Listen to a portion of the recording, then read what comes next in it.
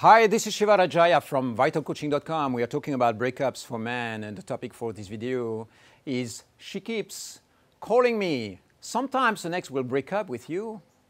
She's like, you're no longer my boyfriend, I want you out of my life. And then she keeps reaching out.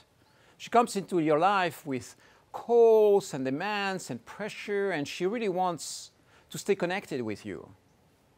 And so a little bit of connection, a little bit of friendship might be okay in your field. But sometimes this ex is going to be really invasive in your field. You know, she might text you multiple times. She's kind of using that connection because she doesn't really want to let it go. So a part of her is still attached to you prioritizing her. She likes the idea to be important in your life. And she doesn't like the idea of you replacing her with somebody else.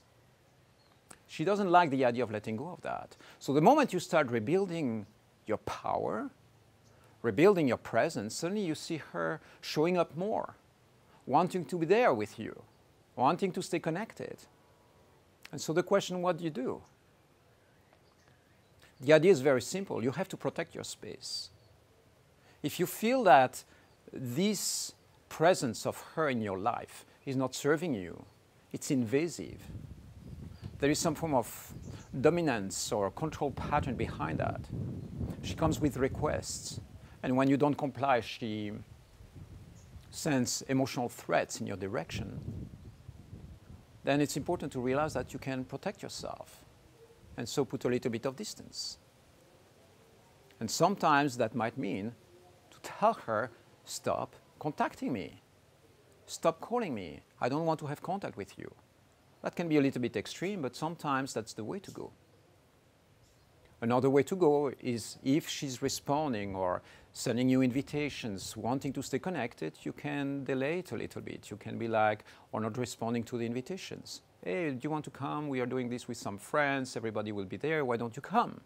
You go like, no, I already have something, not interested. Or she might invite you to, to go on dates, to reconnect.